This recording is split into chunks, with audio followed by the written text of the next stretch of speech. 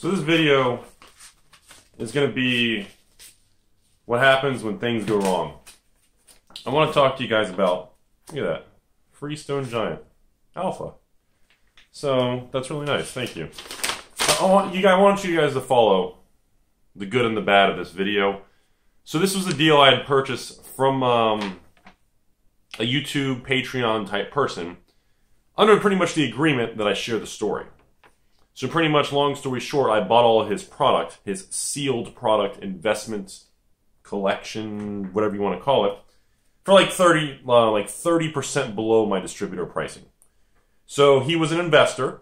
He was trying to collect magic and invest in the product, and it didn't work out. So I want people to understand the risks and the things that go on. It's not all just great. It just doesn't work easily.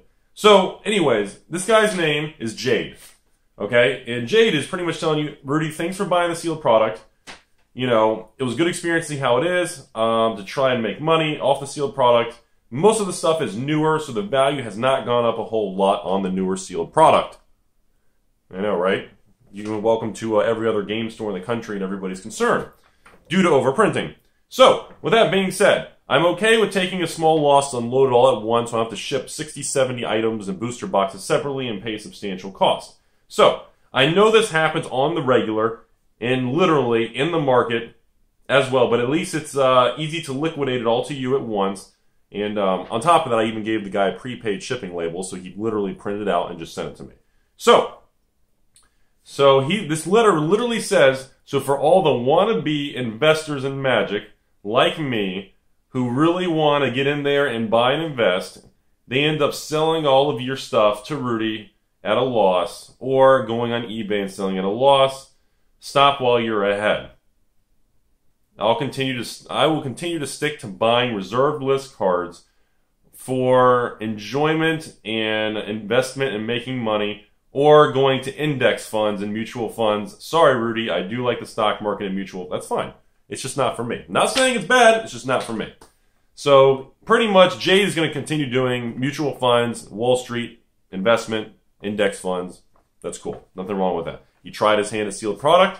Obviously, pretty much what I'm getting at is it sounds like here, yeah, and it says he wasn't able to get and hold on to the sealed product for the 7 to 10 year time horizon to end up getting any real return on the sealed product.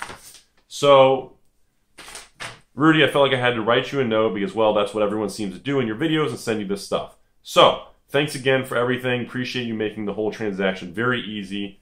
Thank you, Jade. So, pretty much, what we're going to go over is we are going to go over this stuff. By the way, thank you very much for the Alpha Stone Giant. That was really awesome. You know how I love that stuff. Oh, yellow back. No, I'm kidding. So, really big fan of that. So, like I said, the purpose of this video now is I really want to point out, this is what happened. This is what he had. This is what he invested in. This is what he bought. Let's go through it, shall we? So, again, we do have some older product. Jay, I don't know what you paid for these older boxes, but, you know, those did go up. This did go up in value. Avacyn did. So, some of these sets did actually go up. Obviously, BFZ did not. But, okay. So, I'm going through this. I was literally going to open all this stuff, and I was like, you know what? This is going to make a great video. And he did put the note in there. He wanted me to kind of share the story. So, whoa, that's a rough wrapper there. See, now this is an interesting part of the video I did not see coming. This is actually a really good moment right now. A lot of people feel that they see a sealed wrapper or something like this on a Magic box. Immediately they're like, ooh, this is actually legit. Wizards quality control was so much bullshit. Around the Dragons era, there was Fate Dragons, even Cons boxes that have this really loose, shitty wrapper.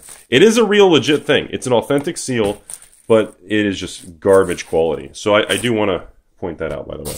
Again, Dark Ascension. This was another set that did go up in value.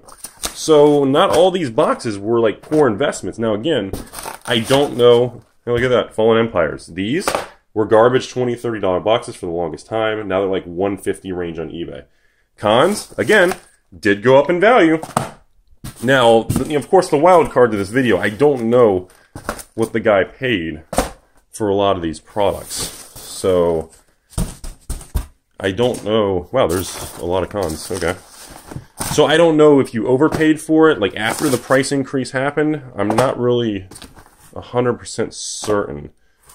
But, you know, I just want to show you guys. I mean, and by the way, look how good he packed this. I have never seen shipping. This is like a, what is this? Perishable? What is this, like an apple or a fruit thing? Or anyways, so as you can see in the first box, is this it? Oh, wait. I totally almost just wasted that. Oh, everybody's favorite. Come on, the best investment of all time. Everybody's fave. Plane chasing. I think it was, what are those? 8,000 a piece? One kidney? It's like 20 party packs to afford that. So that's the first one. That's the very first one. So in that first one, I don't think that's very... Those aren't bad investments. You have 7 boxes of cons, of which are what, 120s on the on eBay US, 150. What is Dark Ascension now? 120s? I mean, hello, original Lily there. What is she? 300? I think she's like 280s now or something. They went down like 10% because the reprint MM 2017. Dragons out of print. I don't know, maybe 90 a box. Avacyn, come on, was original Cavern of Souls, Grizzleberry, I think. I mean, what are those, 140s, 50s a box?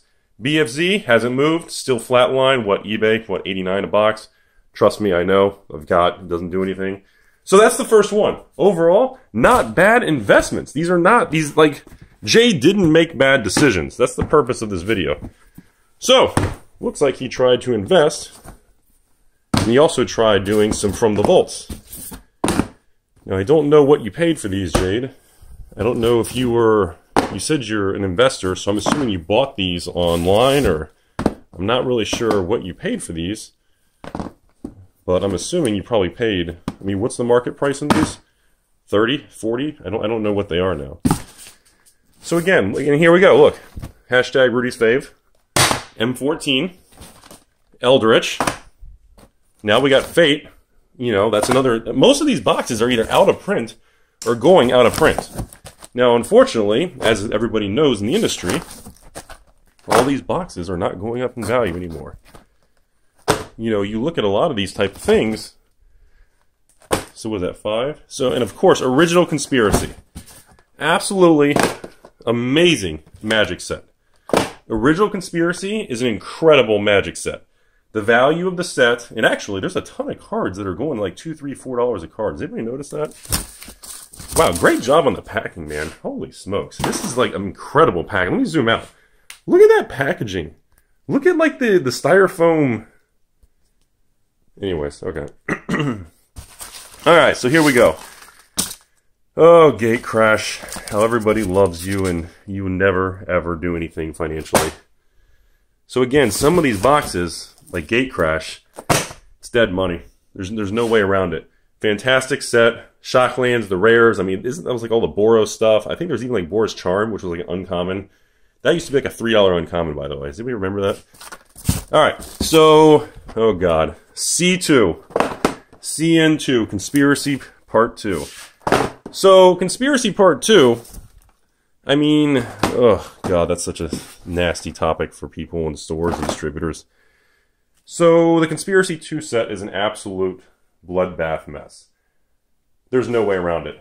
I mean, distributors lost their ass. Stores right now are still selling Conspiracy boxes for like $70, $75, and $80 a box. Alright, third and final. Alright, so this is the last one. So in this one, again, let's take a look. Return to Rav. Great, great set.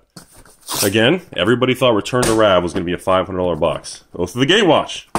The original Expeditions, out of print. Actually, more difficult than you think to find. But again, what do they sell for? 85 a box on eBay? 90 a box? Shadows! Same thing. Alright.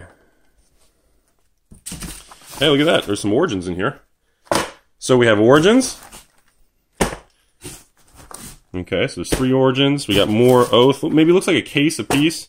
So I'm going to take a guess here that, Jade, your goal was to buy maybe like 1 case of every set. Was that kind of the objective here? And again, the $1 million question is, since you're investing in this stuff and you're holding on to it and you're not a store or anything, I have no idea what you're actually paying for this stuff. That's kind of the cost basis entry point is kind of the really, really most important part of all this stuff. Because if you're getting in and you're paying $100 a box at a local store, if you're paying too much, it's going to be so difficult to get the value to go higher.